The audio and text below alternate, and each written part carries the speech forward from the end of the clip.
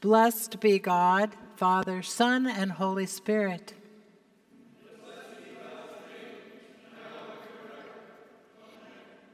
Almighty God, to you all hearts are open, all desires known, and from you no secrets are hid. Cleanse the thoughts of our hearts by the inspiration of your Holy Spirit, that we may perfectly love you and worthily magnify your holy name, through Christ our Lord. Amen. The Lord be with you. Let us pray. Let your continual mercy, O Lord, cleanse and defend your church, and because it cannot continue in safety without your help, protect and govern it always by your goodness.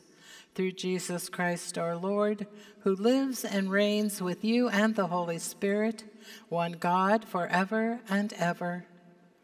Amen. Please be seated for the lessons.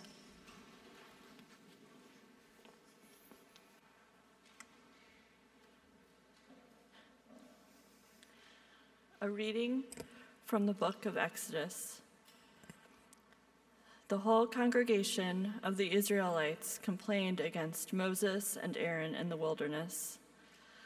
The Israelites said to them, "If only we had died by the hand of the Lord in the land of Egypt, when we sat by the flesh pots and ate our fill of bread. For you have brought us into this wilderness to kill this whole assembly with hunger." Then the Lord said to Moses, "I am going to rain bread from heaven for you, and each day the people shall go out and gather enough for that day. In that way I will test them, whether they will follow my instruction or not." Then Moses said to Aaron, "Say to the whole congregation of the Israelites, 'Draw near to the Lord, for he has heard your complaining.'" And as Aaron spoke to the whole congregation of the Israelites, they looked toward the wilderness, and the glory of the Lord appeared in the cloud. The Lord spoke to Moses and said, "I have heard the complaining of the Israelites. Say to them, 'At twilight you shall eat meat, and in the morning you shall have your fill of bread. Then you shall know that I am the Lord your God.'" In the evening, quails came up and covered the camp, and in the morning there was a layer of dew around the camp. When the layer of dew lifted, there on the surface of the wilderness was a fine, flaky substance, as fine as the frost on the ground.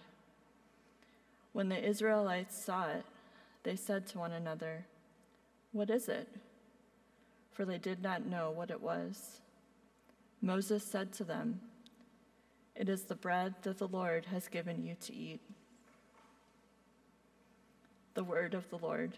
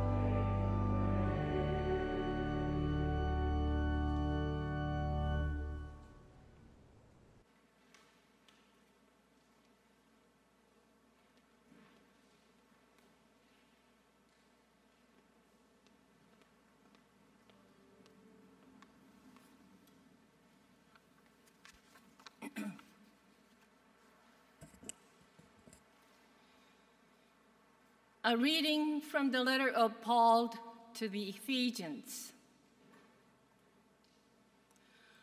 I, therefore, the prisoner in the Lord, beg you to lead a life worthy of the calling to which you have been called, with all humility and gentleness, with patience, bearing with one another in love, making every effort to maintain the unity of the Spirit in the bond of peace. There is one body and one Spirit. Just as you were called to the one hope of your calling, one Lord, one faith, one baptism, one God and the Father of all, who is above all, and through all, and in all. But each of us was given grace according to the measure of Christ's gift. Therefore it is said, when he ascended on high, he made captivity itself a captive. He gave gifts to his people. When it says he ascended, what does it mean but that he had also descended into the lower parts of the earth? He descended is the same one who ascended far above all the heavens, so that he might fill all things. The gifts he gave were that some would be apostles, some prophets, some evangelists, some pastors and teachers, to equip the saints for the work of ministry, for building up the body of Christ until all of us come to the unity of the faith and of the knowledge of the Son of God, to maturity, to the measure of the full statutes of Christ. We must no longer be children, tossed to and fro, and blown about by every wind of doctrine, by peace people's trickery, by their craftiness in deceitful scheming, but speaking the truth in love.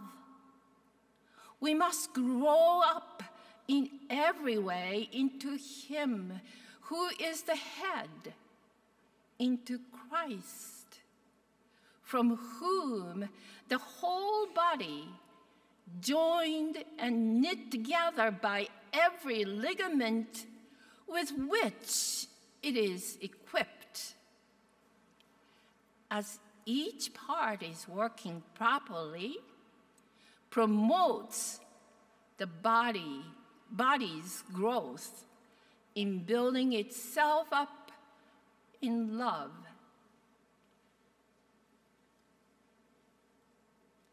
The word of the Lord.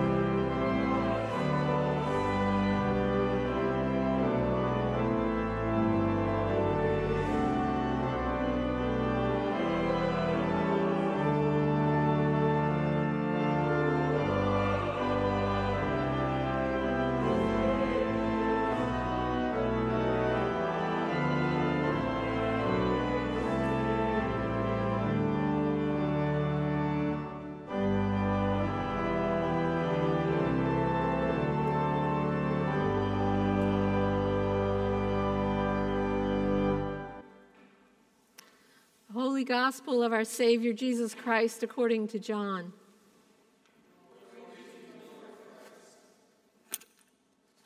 On the next day, when the people who remained after the feeding of the 5,000 saw that neither Jesus nor his disciples were there, they themselves got into the boats and went to Capernaum looking for Jesus. When they found him on the other side of the sea, they said to him, "Rabbi, when did you come here?"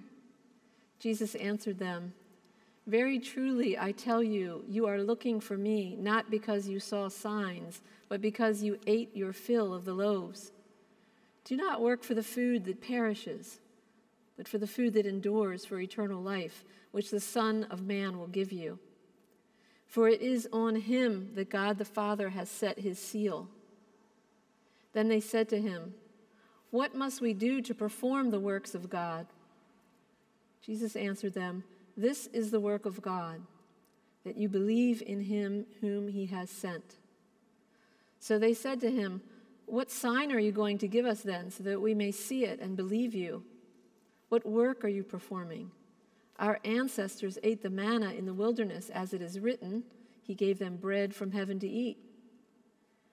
Then Jesus said to them, "Very truly I tell you, it was not Moses who gave you the bread from heaven, but it is my Father who gives you the true bread from heaven. For the bread of God is that which comes down from heaven and gives life to the world." They said to him, "Sir, give us this bread always." Jesus said to them, "I am the bread of life. Whoever comes to me will never be hungry, and whoever believes in me will never be thirsty."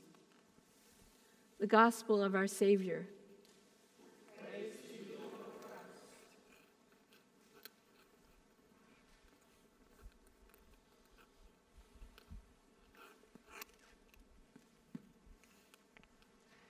In the name of the Father, and the Son, and the Holy Spirit.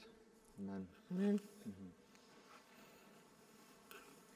Thank you all for having me again. It's always a pleasure to be with you anytime I can.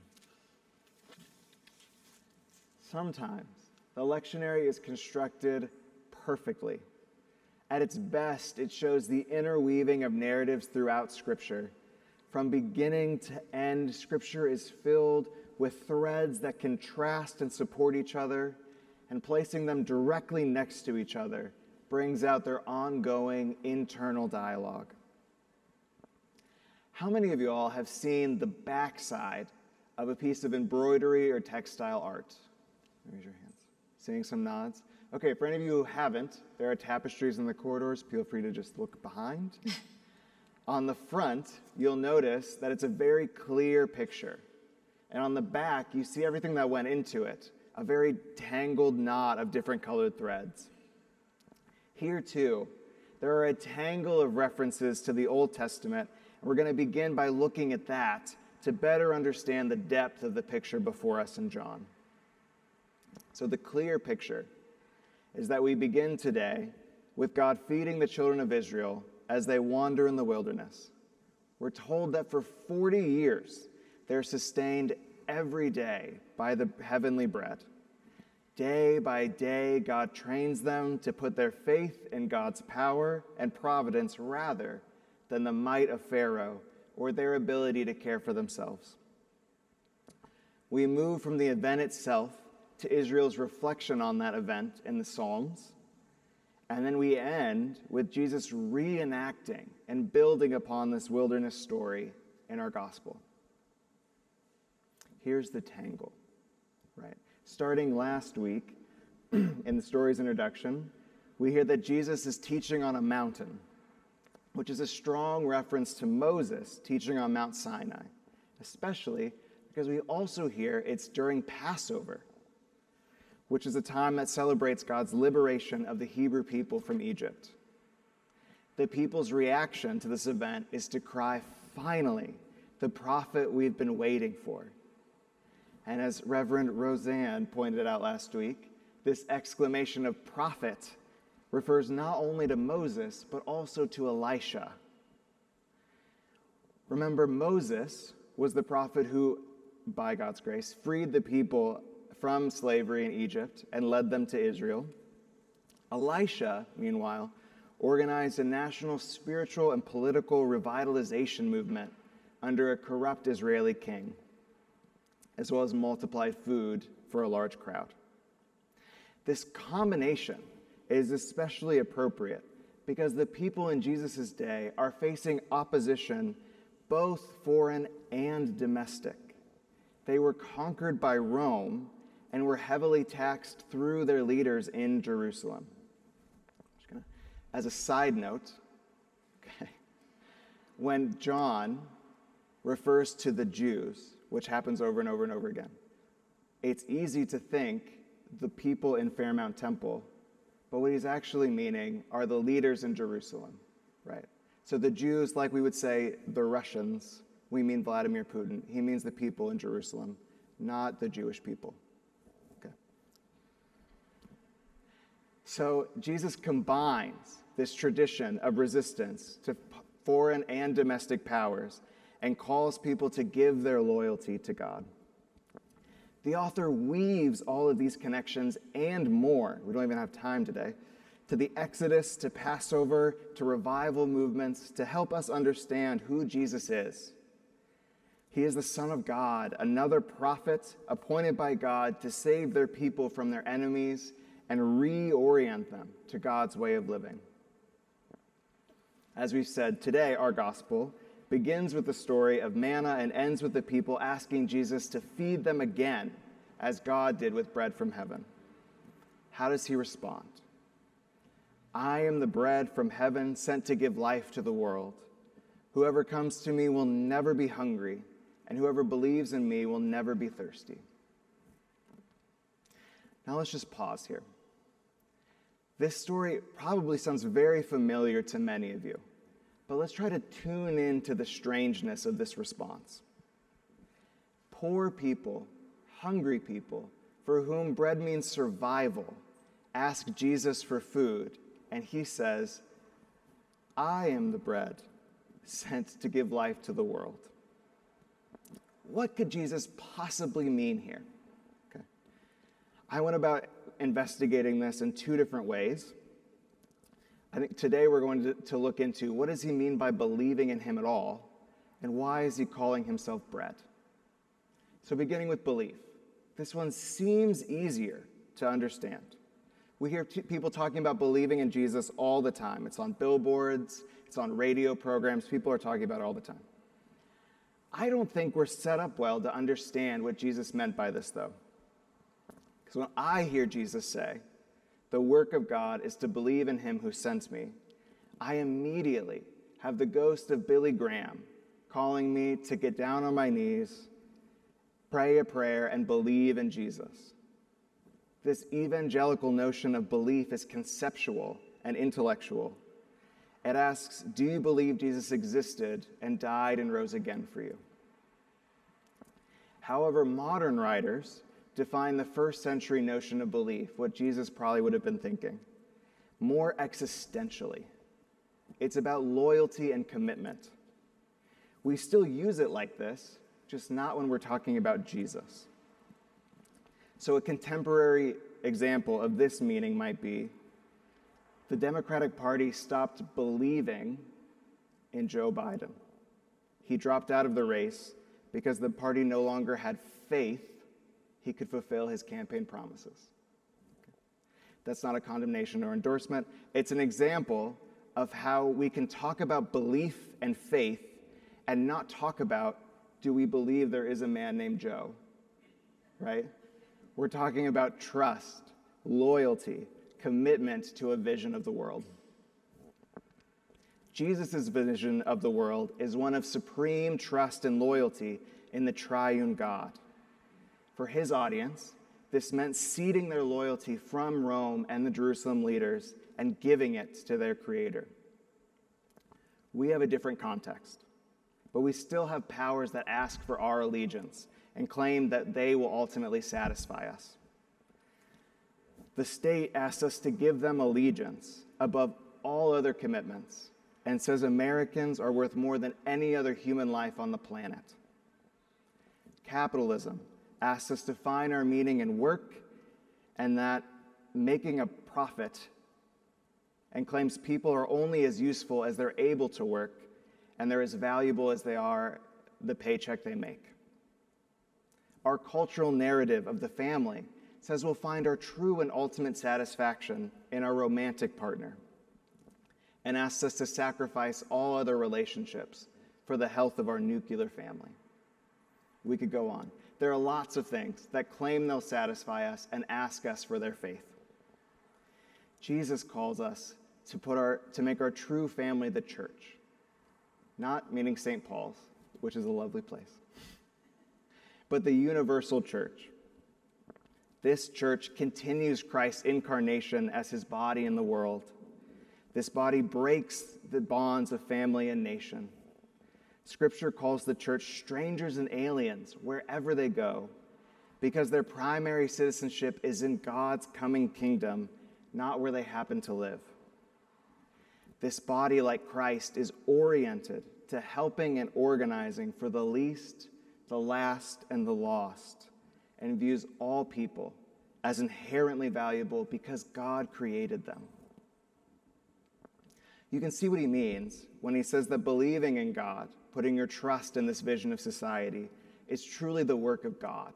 It's a high calling, it's a high ask. So when Christ says belief and faith, he means loyalty and commitment. What does he mean when he says bread? Personally, I find it helpful here to remember this text today was written to churches to help them understand their own story. This passage doesn't make sense, to me at least, if we imagine Jesus, the historical person, standing in front of hungry people and saying, "I am bread." It's a little more clear if we remember this is aimed at a community that was centered around care for the poor and celebration of the Eucharist. So I have with me an unconsecrated priest's host. I think today this is what Jesus means when he says, "I am the bread of life." Like the reference to manna from heaven, this chief symbol of the church represents all of the ways we connect with God and are fed and transformed into their image. The whole arc of Scripture is God seeking deeper relationship to humanity until they offer their very body to bring us into their divine life. We as the Episcopal Church believe that this is more than an intellectual sign, that it's effectual. God does something when we take the Eucharist. It gives life to the world because it connects us to the source of all life, the Creator, and forms us, knits us together, as Ephesians says, into the body of Christ. Paul weaves all of these threads and references, more than we have time to mention, to show how God's work culminates in the life of ministry and continues in our very midst today. We're asked to give our loyalty to God above all else, and we're sustained in that commitment by the bread of life through the Eucharist. This passage calls us to a life of commitment to God first and foremost, which is going to look different for each and every one of us. For me, over the years, it has meant starting a union. It meant moving to rural Tennessee to go to seminary, and then coming to Cleveland to work for Greater Cleveland congregations and to be with you today.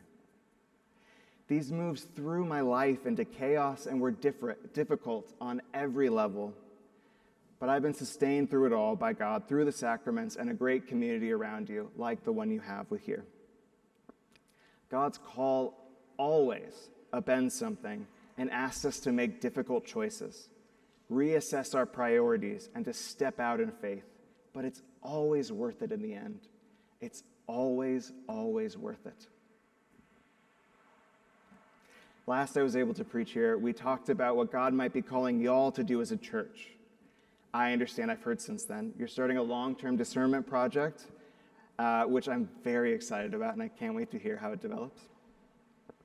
Now, the beauty of this is you get to do whatever you want, and there are so many things to invest your time and power in. Here's something along the lines of what that could look like. Many of you probably know but the Cleveland area is one of the most food insecure places in the nation. By some estimates, we're the third most food insecure city in all 50 states. A church of your size, with your connections, could say, we have a tradition of God feeding us and caring for our immediate needs. Our church is organized around a ritual meal that turns us into the bread of life for the world. We're going to build on that and continue that tradition by making sure no one in our area goes hungry. Define area however you want. We're going to find out what populations aren't already served by the many good people doing good work, and make sure that no child, no elder, no one that God has created and called good has to go to sleep hungry. That would be a wild commitment. That would call on you to depend on God every day. Luckily, you have church neighbors like Fairmount Presbyterian, Church of the Savior down the street, First Baptist, and many, many others that are well-resourced and share your commitment to Christ and the world and can be partners in whatever you decide to do. Perhaps some of you are thinking, Nathan, it's all well and good for God to feed people and get them to rely on them for their daily needs. We're supposed to do that. But we don't want to disempower people and get them to depend on us to meet their daily needs. I agree, it's a tricky situation, which is why it's so great that whatever you decide to do, whatever immediate need you decide to work, you are members of greater Cleveland congregations, and you can investigate long-term social issues, asking the question, why is anyone hungry? Why are people poor? Why are they homeless in the wealthiest nation on the planet? People have created systems that cause these outcomes, and people like you can fix those systems. The story of the universe is holy mystery drawing humanity into relationship. They are calling everyone who will listen to join them, commit to their vision of a healed world where all are equal, where violence has ceased, and where every need is satisfied. You individually and collectively have a part to play in that. And I can't wait to see what you all do.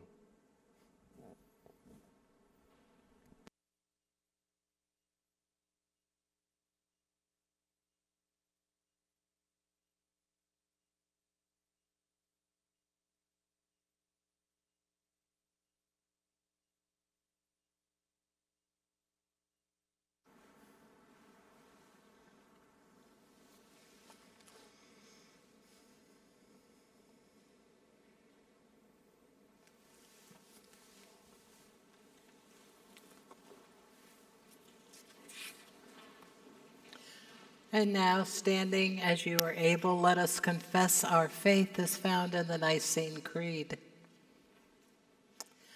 We believe in one God, the Father, the Almighty, maker of heaven and earth, of all that is seen and unseen. We believe in one Lord Jesus Christ, the only Son of God, eternally begotten of the Father, God from God, light from light, true God from true God, begotten, not made, of one being with the Father. Through him all things were made. For us and for our salvation, he came down from heaven. By the power of the Holy Spirit, he became incarnate from the Virgin Mary and was made man. For our sake he was crucified under Pontius Pilate. He suffered death and was buried. On the third day he rose again, in accordance with the Scriptures. He ascended into heaven and is seated at the right hand of the Father. He will come again in glory to judge the living and the dead, and his kingdom will have no end. We believe in the Holy Spirit, the Lord, the giver of life, who proceeds from the Father and the Son. With the Father and the Son he is worshipped and glorified. He has spoken through the prophets. We believe in one holy Catholic and Apostolic Church. We acknowledge one baptism for the forgiveness of sins. We look for the resurrection of the dead and the life of the world to come. Amen.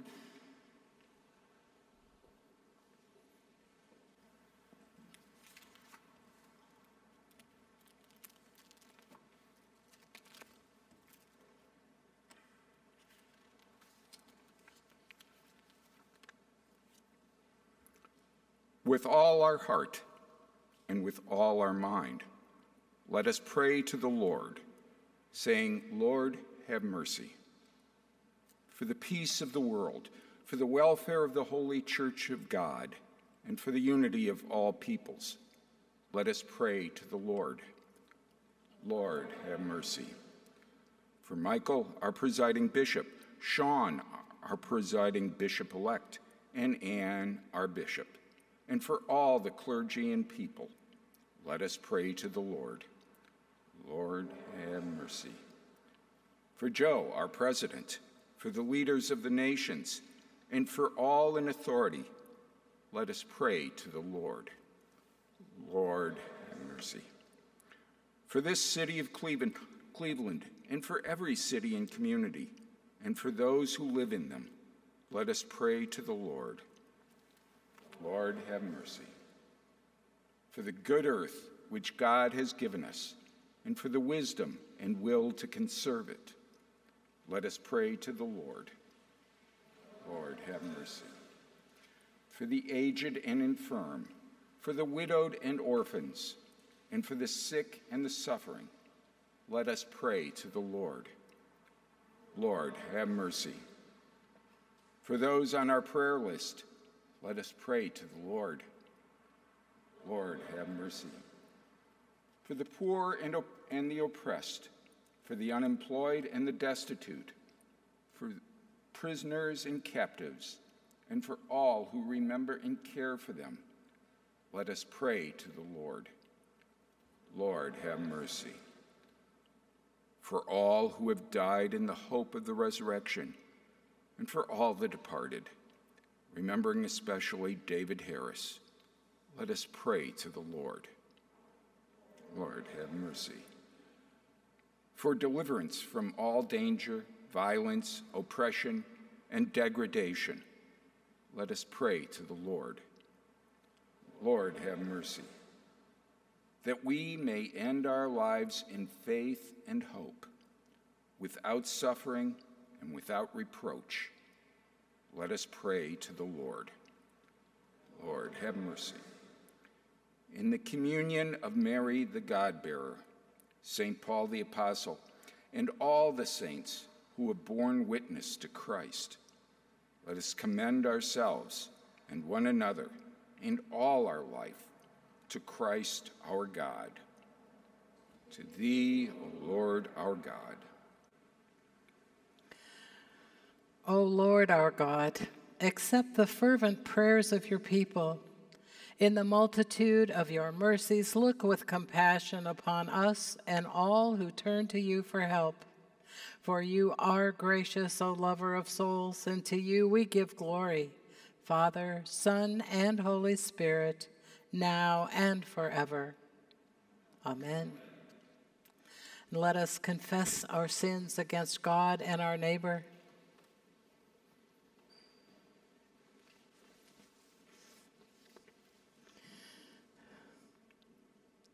Most merciful God, we confess that we have sinned against you in thought, word, and deed, by what we have done and by what we have left undone. We have not loved you with our whole heart. We have not loved our neighbors as ourselves. We are truly sorry, and we humbly repent. For the sake of our Savior, Jesus Christ, have mercy on us and forgive us, that we may delight in your will and walk in your ways, to the glory of your name. Amen. Almighty God, have mercy on you, forgive you all your sins through our Lord Jesus Christ, strengthen you in all goodness, and by the power of the Holy Spirit, keep you in eternal life. And the peace of the Lord be always with you. God's peace.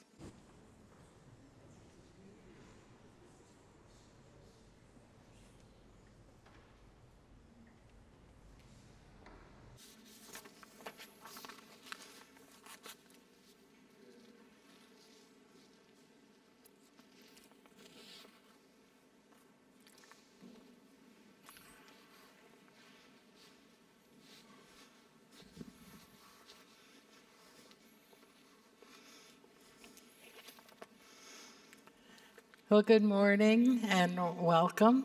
We're so glad you're with us to worship our Lord in this sacred space. If you're new and visiting to St. Paul's, we hope you'll fill out one of the welcome cards, which can be found in the pew in front of you.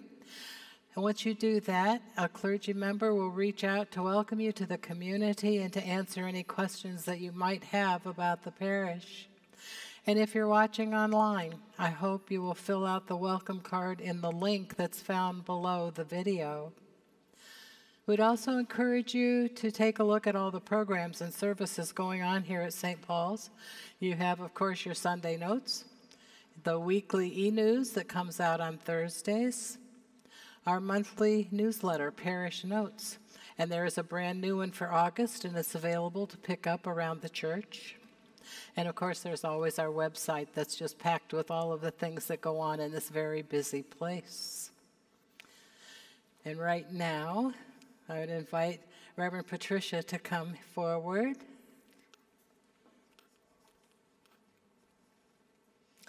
Come on over, Daniel. Go. Yeah.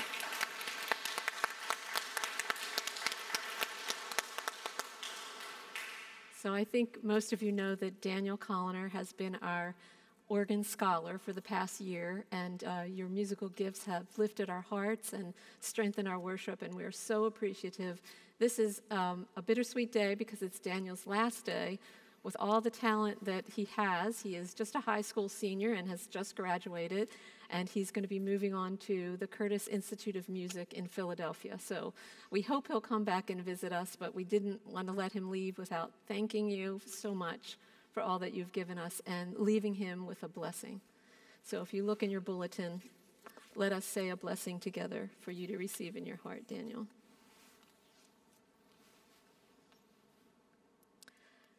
Let us pray together. O God, whom saints and angels delight to worship, be ever present with all your servants who seek through music to perfect the praises offered by your people on earth. We humbly place in your hands Daniel Colliner as he embarks on the next chapter of his education. We thank you for his witness to your love through the gifts of his beautiful music that has strengthened us and lifted our hearts and spirits. We pray he may feel held in your love always, O Lord. Keep him in health, safety, and the truth of your joy. All this we ask through Jesus Christ our Lord. Amen. Thank you so much. Really.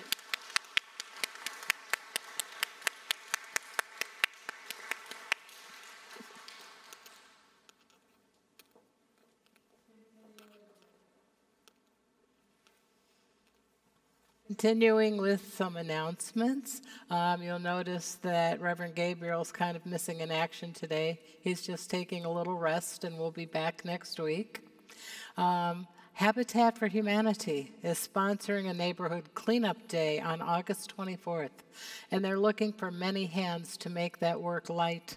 So if you'd see the information in the Sunday notes, it will tell you how you can join in that effort. And we'd like to thank Marie Colliner for sponsoring the coffee hour donuts today. Since it is the first Sunday of the month, we would at this time like to pray for those who will have birthdays or anniversaries during the month of August. If that is you, we'd ask you to please stand for a blessing.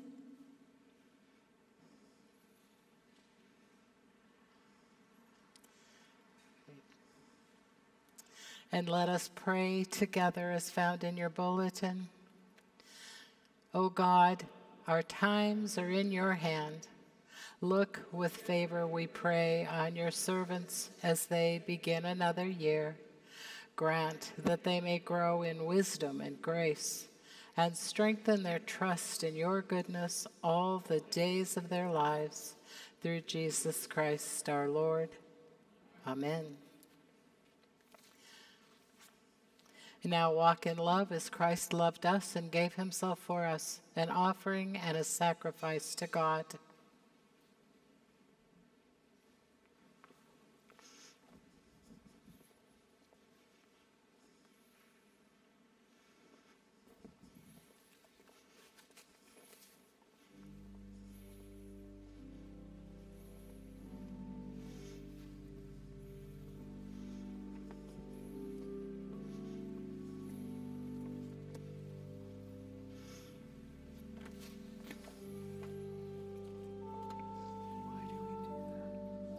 Not a clue.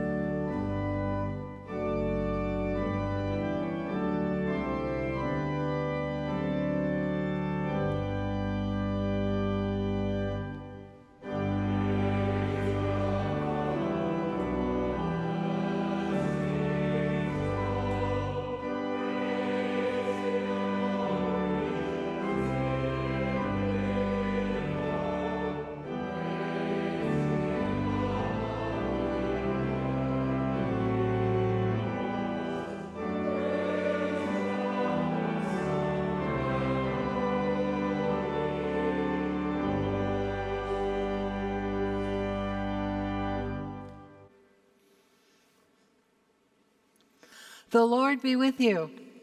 Also with you. Lift up your hearts.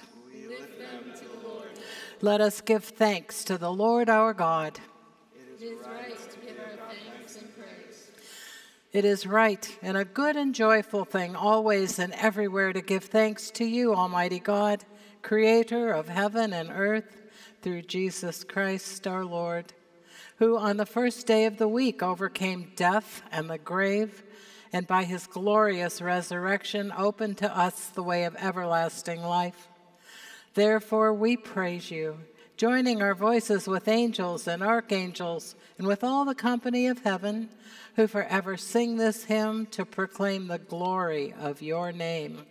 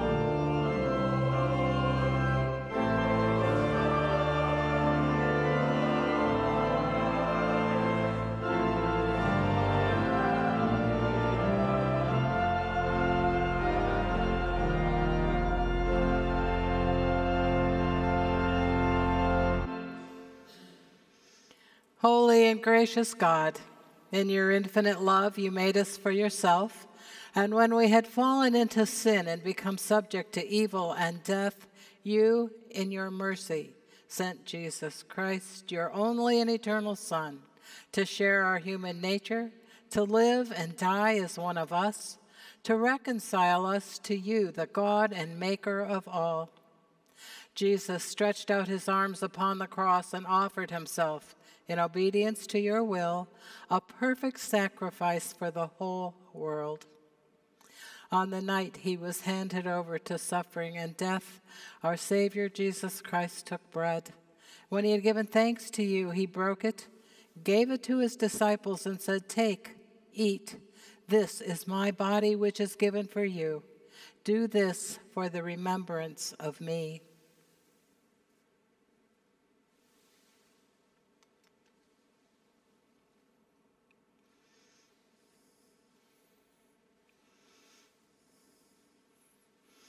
After supper, Jesus took the cup of wine, and when he had given thanks, he gave it to them and said, "Drink this, all of you. This is my blood of the new covenant, which is shed for you and for many for the forgiveness of sins. Whenever you drink it, do this for the remembrance of me."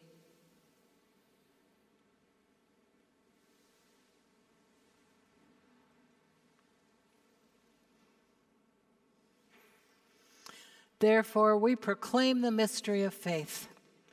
Christ has died. Christ is risen. Christ will come again. We celebrate the memorial of our redemption, Almighty God, in this sacrifice of praise and thanksgiving. Recalling Christ's death, resurrection, and ascension, we offer you these gifts. Sanctify them by your Holy Spirit to be for your people the body and blood of your Son, the holy food and drink of new and unending life in Christ. Sanctify us also that we may faithfully receive this holy sacrament and serve you in unity, constancy, and peace. And at the last day, bring us with all your saints into the joy of your eternal kingdom. All this we ask through Jesus Christ our Savior, by Christ and with Christ and in Christ, in the unity of the Holy Spirit. All honor and glory is yours, Almighty God, now and forever. Amen.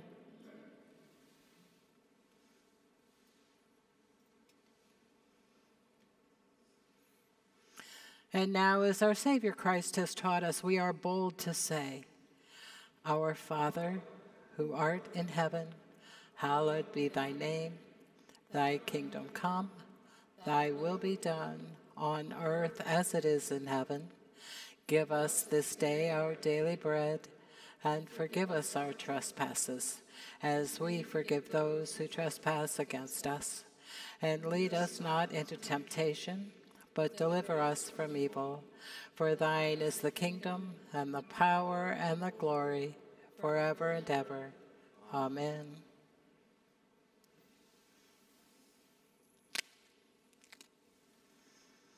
Alleluia, Christ our Passover is sacrificed for us.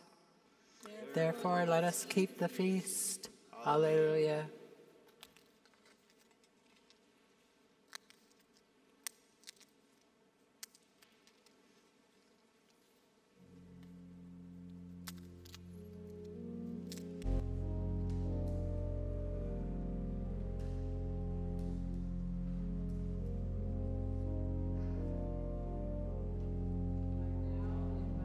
Worshiping online to receive the grace of the sacrament by praying the prayer of spiritual communion found in your online bulletin.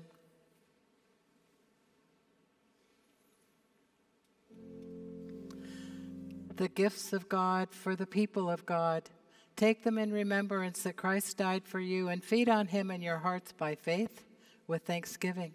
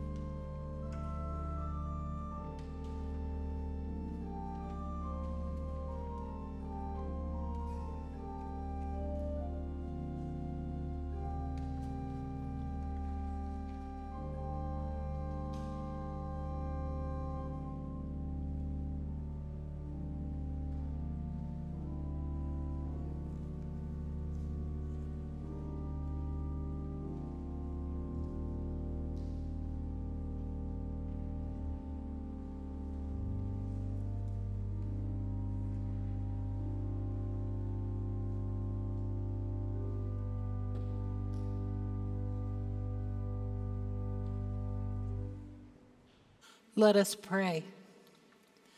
Almighty and ever-living God, we thank you for feeding us with the spiritual food of the most precious body and blood of your Son, our Savior, Jesus Christ, and for assuring us in these holy mysteries that we are living members of the body of Christ and heirs of your eternal kingdom.